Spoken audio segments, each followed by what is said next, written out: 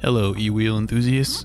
I got a pretty niche video today where I'll be demonstrating a 3D printer mod I spent an unreasonable amount of time designing that will benefit you if you have an RS19, MSP, or MSX wheel and want an elegant way of seated riding. Well, that and a centrally located trolley handle. In fact, it all comes in one package I've called the Seat Handle Adapter Device, or SHAD for short. To make it work, you also need access to a 3D printer, a spare bicycle seat, and some very specific rare earth magnets. Like I said, niche. If that doesn't sound like you, but you want to see how this all turned out anyway, great. Keep watching.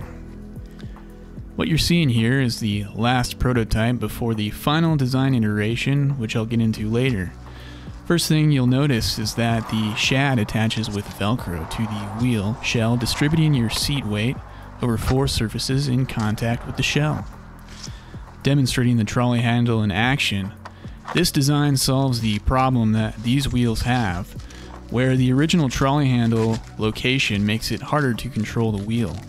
This in turn increases the risk of losing control of it entirely and smashing the stock handle against the ground. Ask me how I know. Anyway, as long as you don't get too crazy with your movements, the trolley action and control is a lot smoother. Removing the handle is easy too.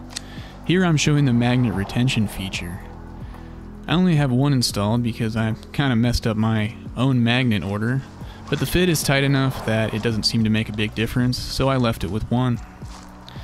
Now let's see what happens when I rock the trolley against the smaller contact patch side. So with this prototype, I left 2 little contact surface to account for the LED display.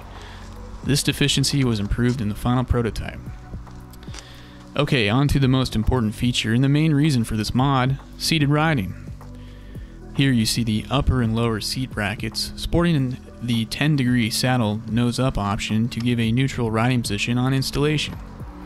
The bracket is a tight fit, and the magnets are extremely strong, helping to hold the saddle to the main SHAD assembly.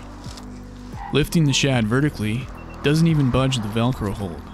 Now watch this. Pretty impressive magnet hold. I have to brace the wheel to pull the saddle assembly off. Alright, now to demonstrate the important part, seated functionality. First of all, it's really easy to sit on. I'm about 6 feet tall, and the height with the padded seat works out really well for me.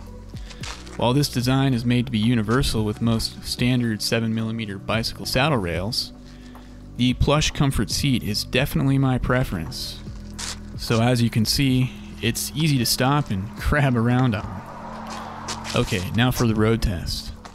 First thing to say is, while the seat is nearly 8 inches wide, it doesn't interfere with standing wheel use. As you can see, it's extremely easy to transition from sitting to standing and vice versa, as well as do a little bit of seated carving as well. No problems leading to accelerate either with this setup. On smooth terrain, it's very easy to get on at a decent clip. Now, to properly show the limitations of this prototype, let's watch this fail. Look at that. You can see exactly how I messed up trying to carve the wheel before all of my weight was situated on the saddle, and the momentum plucked the saddle assembly out right from under me. This was primarily bad technique, but after this experience I improved the depth of the recessed part by 4mm in the final design to diminish the chance of this kind of fail. Anyway, no harm, no foul, goes right back on.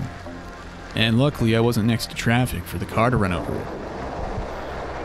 So a couple more rolling shots to show off more angles and ease of use. Besides the design allowing for the use of different bicycle saddles and 0, 5, and 10-degree nose-up saddle adjustment, it also allows you some forward-aft direction adjustability so you can dial in your ideal seating position on the wheel. Okay, last thing I want to show off is how the saddle adapter tends to fail in the event of a crash. So this is kind of a dumb crash, just going off to the side of the trail like that, but anyway, here's the result.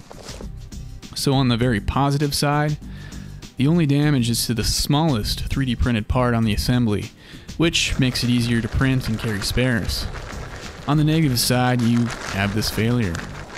I've beefed the design of this part a bit in the final iteration and will recommend a solid print, but it could still fail in the event of a crash due to the forces involved. So that's the full disclosure of downsides with the SHAD design. I would generally not recommend mounting the saddle adapter for aggressive trail use or if you think you're likely to wreck. Okay, that covers the sales pitch. Check out the pinned comment if you're interested in purchasing and printing your own SHAD. And as always, I hope you enjoyed the ride.